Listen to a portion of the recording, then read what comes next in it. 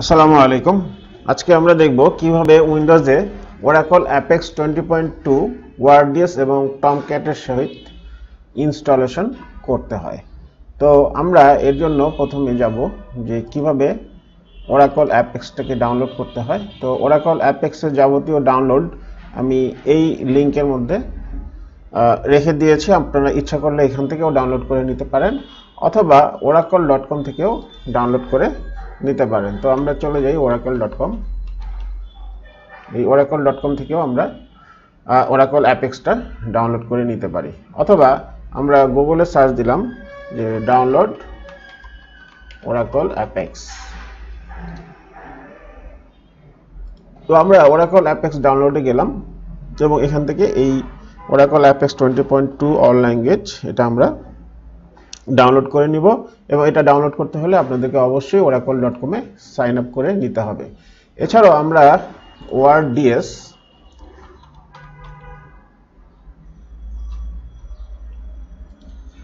Oracle REST data service এই ORDS টাও আমরা ডাউনলোড করে নিব এবং এখানে লেটেস্ট ভার্সন যদি আমরা যেটা দেখতেছি Oracle REST ডাটা সার্ভিস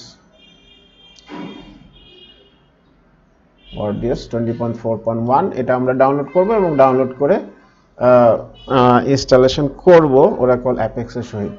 এর সাথে আমাদের আরো একটা ওয়েব সার্ভার লাগবে, সেটা হচ্ছে Tomcat। তো আমরা Tomcat এ যাব এবং Tomcat থেকে এখান থেকে আমাদের Tomcat 9 টা ডাউনলোড করে নিব। লেটেস্ট ভার্সন করব না, আমরা Tomcat 9 টা এখান থেকে ডাউনলোড করে নিব এবং এখানে আমরা দেখতে পাচ্ছি যে 64 bit Windows 32 bit or 64 bit Windows service installer এটা আমরা এখান থেকে ডাউনলোড করে নিব। তো আপনাদের সুবিধার্থে আমরা সবকিছুই ডাউনলোড করে রেখেছি এবং এটা গুগল ড্রাইভেও আপ করে রাখছি এবং এই গুগল ড্রাইভ থেকেও আপনারা ইচ্ছা করলে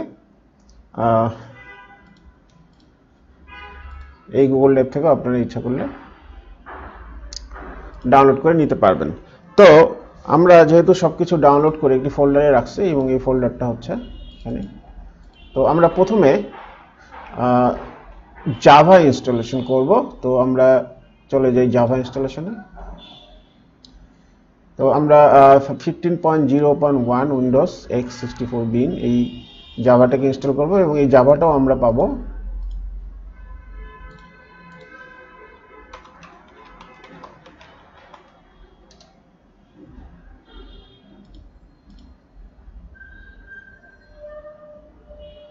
জাভা এসি ডাউনলোড। আমরা এখান থেকে জাভাটাকে ডাউনলোড করে নিব। এই জাভার অনেকগুলো ভার্সন এখানে দেওয়া আছে। তো আমরা এই যে জেডিকে ডাউনলোড এখান থেকে জাভাটাকে ডাউনলোড করে নিব এবং আমরা দেখি যে এখানে উইন্ডোজ x64 ইনস্টলার আমরা এইটাকে ডাউনলোড করে নিব। তো আমরা যেহেতু অলরেডি ডাউনলোড করে রাখছি এবং এখানে ডাবল ক্লিক করছি, এখন আমরা জাভাটাকে ইনস্টলেশন করব।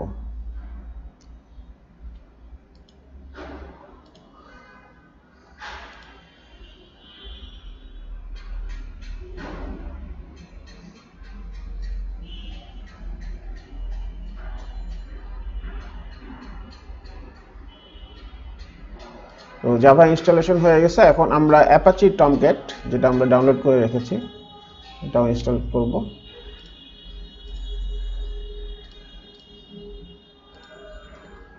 তো এখানে আমরা টমক্যাট 9 এর ইউজার নেম দিলাম অ্যাডমিন, পাসওয়ার্ড দিলাম অ্যাডমিন 123, নেক্সট। এবং আমরা দেখি যে এখানে পোর্ট নাম্বার 8080 দেওয়া আছে, নেক্সট, ইনস্টল।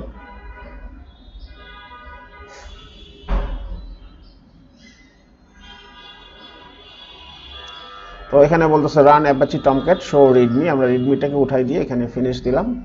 তো এখন অ্যাপাচি টমক্যাট চালু হচ্ছে।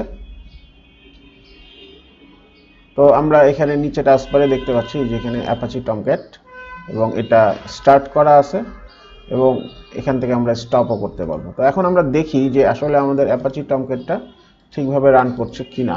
এই জন্য আমরা চলে গেলাম লোকাল হোস্ট 8080।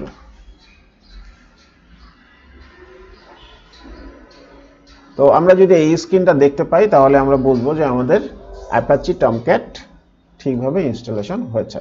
তো এখন আমরা চলে যাব ওরাকল অ্যাপেক্স ইনস্টলেশনে এবং আমরা এই স্ক্রিপ্টটা ফলো করব এবং এই লোকেশন থেকে আমরা যাবতীয় ইনস্টলারগুলো ডাউনলোড করে নিব। তো আমরা এখানে উইন্ডোজ 8 দিই, উইন্ডোজ 8 দিয়ে তারপরে আমরা এখানে সিএমডি কমান্ড প্রম্পটে গেলাম এবং তারপরে আমরা আমাদের অ্যাপেক্স 20.2 এই অ্যাপেক্স 20.2 এটা আমরা এক্সট্রাক্ট করে রেখেছি এই অ্যাপেক্স 20.2। তো এই অ্যাপেক্স 20.2 আমরা যখন এক্সট্রাক্ট করব আমরা এভাবে এক্সট্রাক্ট করব, এক্সট্রাক্ট টু অ্যাপেক্স 20.2 এভাবে। তো আমরা যদি এটাকে হোল্ড করে রাখি এবং এই অ্যাপেক্স 20.2 কে এক্সট্রাক্ট করি, এভাবে এক্সট্রাক্ট করতে হবে।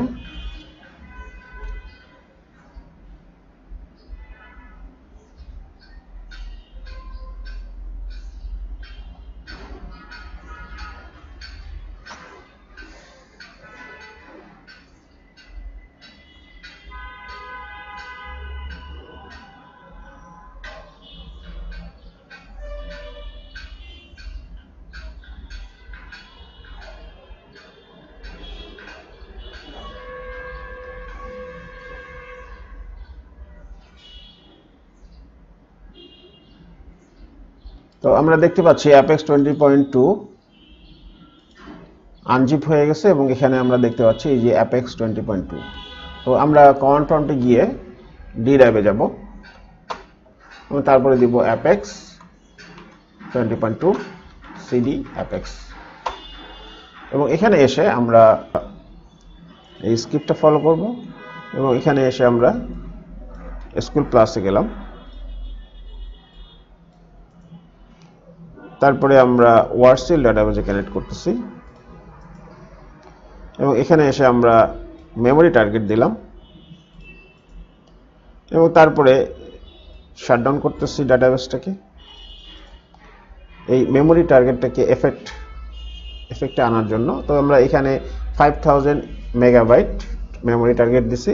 তো সেক্ষেত্রে আমাদের র্যাম অ্যাটলিস্ট 8 জিবি থাকতে হবে,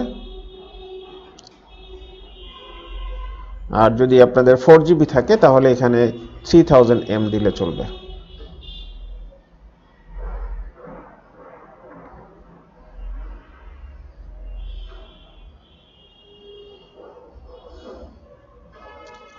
এখন আমরা আবার কানেক্ট করতেছি, connect/sysdb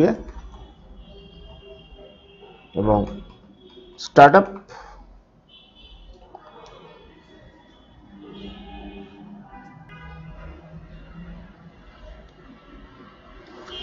তো ডাটাবেস ওপেন হয়েছে।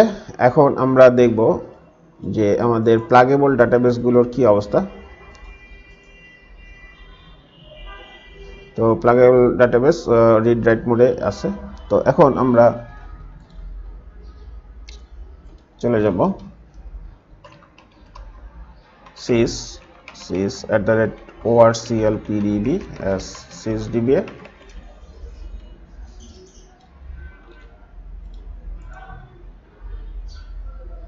তো এখানে এসে আমরা দেব alter pluggable database orcl pdb save state এবং যদি এটা স্টার্টআপ করা না থাকে তাহলে আমরা স্টার্টআপ করব। তো এখানে বলতেছে pluggable database orcl pdb already open. তো আমরা এখানে শো pdb দিলাম, তো দেখা যাচ্ছে যে আমাদের pdb আছে orcl pdb। এরপরে আমরা দিলাম alter session set container equal to orcl pdb, তার মানে orcl pdb তে আমরা কন্টেইনার মুভ করতেছি। এখন আমরা orcl pdb ডাটাবেসের মধ্যে কানেক্ট করি আবার। আর আমাদের যদি আগের কোনো ইনস্টলেশন থাকে তাহলে আমরা অ্যাপেক্স রিমুভ এটার মাধ্যমে আগের ওরাকল অ্যাপেক্সকে রিমুভ করতে পারবো যদি আর্লিয়ার ভার্সন দেওয়া থাকে। তো এখন আমরা দিলাম একটা টেবিল স্পেস ক্রিয়েট করব। যদি আগে কোনো টেবিল স্পেস থাকে তাহলে ওটাকে আমরা ডিলিট করে নেব। তো টেবিল স্পেসটা থাকবে কোথায়?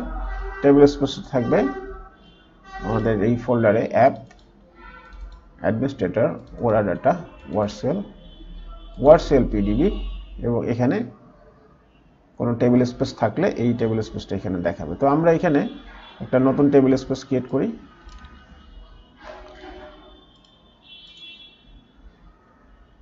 এই লোকেশনে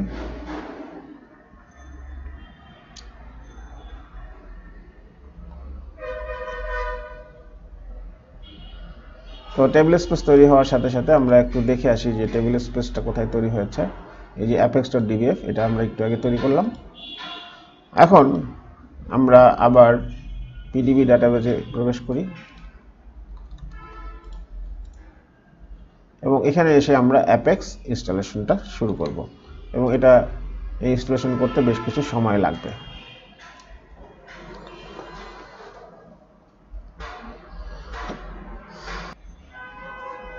তো আমাদের apex ইনস্টলেশন কমপ্লিট হয়ে গেছে। এখন আমরা apex চেঞ্জ পাসওয়ার্ড এবং এখানে দেখাচ্ছে ইউজার নেম অ্যাডমিন, আমরা একটা ইমেল অ্যাড্রেস দিলাম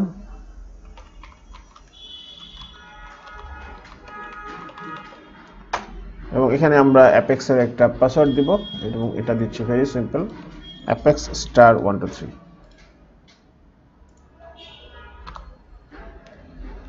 এরপরে আমরা ওয়ার্ডসেল পিডিবি ডাটাবেজের মধ্যে কানেক্ট করি।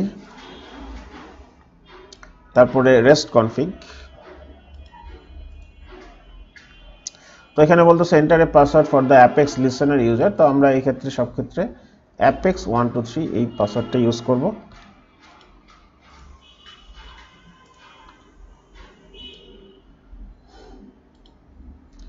এরপরে আমরা এই স্ক্রিপ্টগুলো চালাই দিব যাতে যেসব ইউজার আনলক করতে হবে এগুলো এখান থেকে আনলক করে ফেলবে।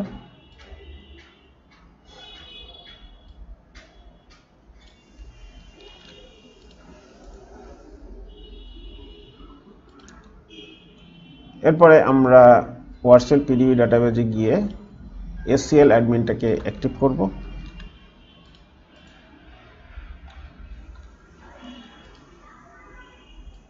অ্যানোনিমাস অ্যাকাউন্টটাকে আনলক করব।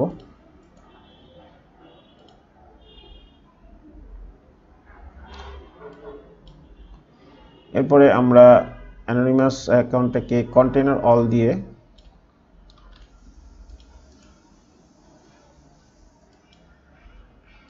তো এর জন্য আমরা ওয়ার্ডসেল ডাটাবেজে যাব। পরে আমরা কন্টেইনার অল দেওয়ার পর এখন আমরা দেখি যে আমরা কোন এসটিটিপি পোর্টের মধ্যে আছি। তো আমরা দেখি গেট এসটিটিপি পোর্ট, যে গেট এসটিটিপি পোর্টে এখানে দেখাচ্ছে 0, আমরা এটাকে 0ই করে রাখব।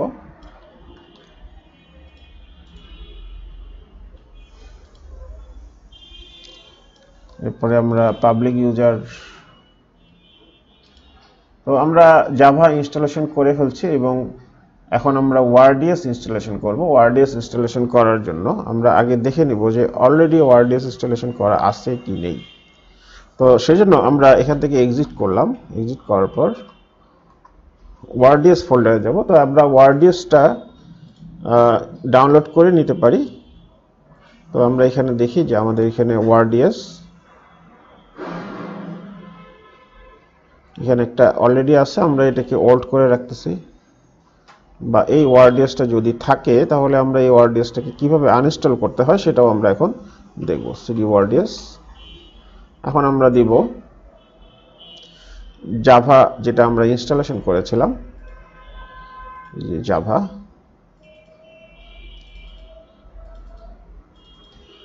তো এখন আমরা জাভার লোকেশনটা এখানে দিব।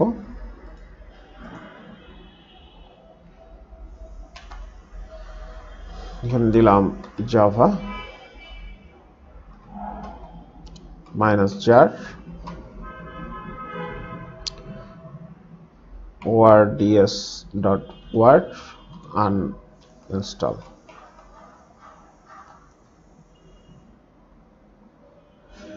তো এখানে বলতেছে enter the number, for আমরা 1 দিলাম। enter the name of the database localhost, এখানে দিলাম 1523 ছিল।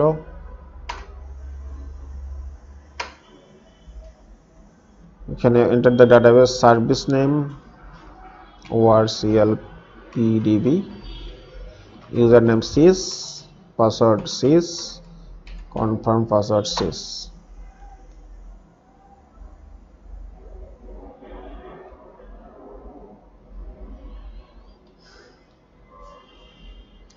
তো আমরা আগের যে ORDS ছিল এই ORDSটাকে আনইনস্টল করে ফেলেছি। এখন আমরা আবার নতুন করে ORDS ইনস্টলেশন করার জন্য আগের ORDSটাকে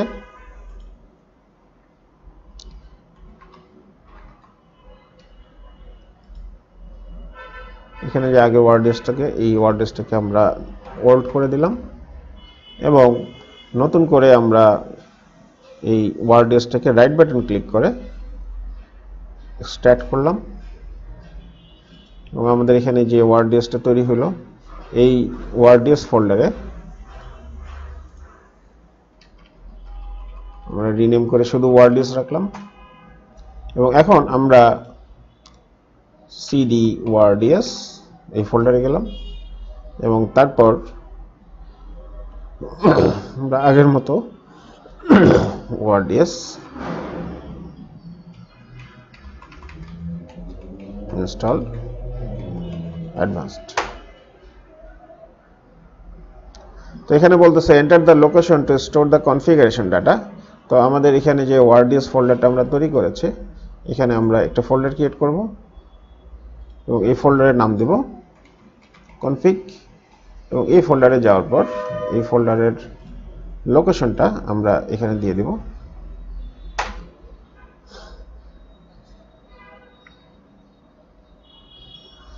তো enter the number আমরা 1 দিলাম, enter the name of the database server localhost। তো আমাদের এখানে লিসেন পোর্ট ছিল 1523, আপনাদের 1521 থাকবে যদি নতুন ইনস্টলেশন হয়।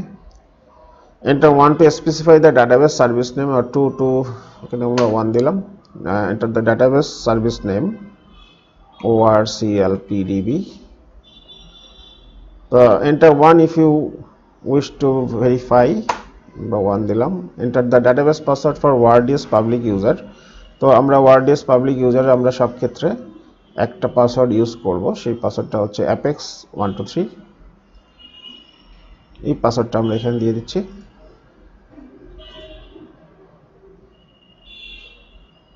অ্যাডমিনিস্ট্রেটর ইউজার নেম, অ্যাডমিনিস্ট্রেটর হচ্ছে sys, password sys, confirm password sys।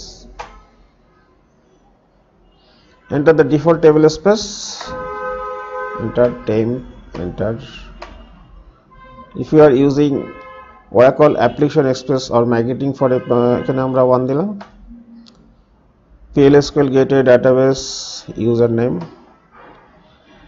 enter the database password for apex public user, এখানে আমরা apex123 দিলাম।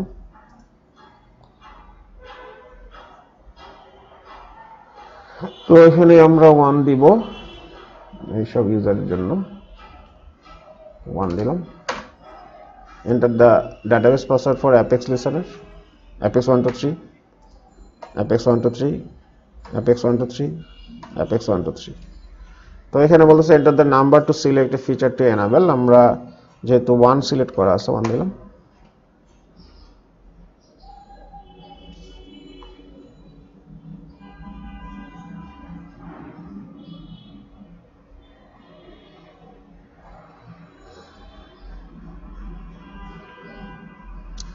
তো এখানে বলতেছে enter 1 if you wish to start in standalone mode, আমরা standalone mode না আমরা 2 দিলাম, এক্সিট করলাম এবং এখন আমরা চলে যাব আমাদের apex ফোল্ডারে, এই যে apex20.2 এখানে এই apex ফোল্ডারের মধ্যে images নামে একটা ফোল্ডার আছে, এটাকে আমরা কপি করব। এরপরে আমরা চলে যাব apex20.2 এবং এখানে যে ইমেজ ফোল্ডারটা আছে ইমেজ ফোল্ডারটাকে কপি করব। কপি করার পর আমাদের program files, Apache software foundation, Tomcat 9.0, web apps, এখানে এসে আমরা ইমেজ ফোল্ডারটাকে পেস্ট করব।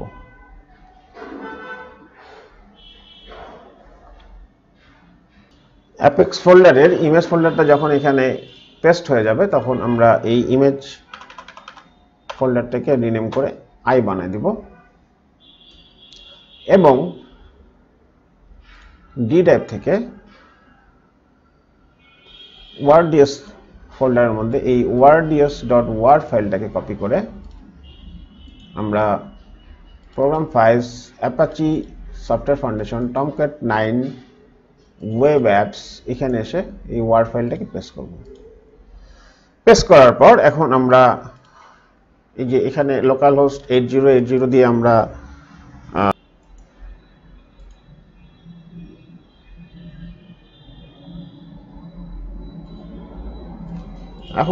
এখানে ords দিলাম ords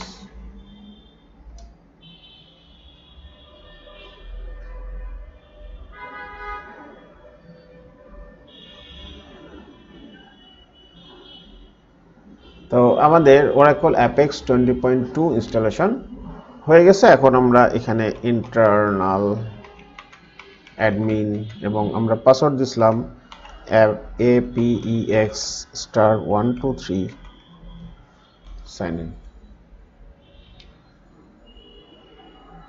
তো এই ছিল আমাদের এখনকার সেশন, যেখানে আমরা দেখলাম কিভাবে উইন্ডোজে Oracle Apex 20.2 ইনস্টলেশন করতে হয় ইউজিং ORDS এবং Tomcat।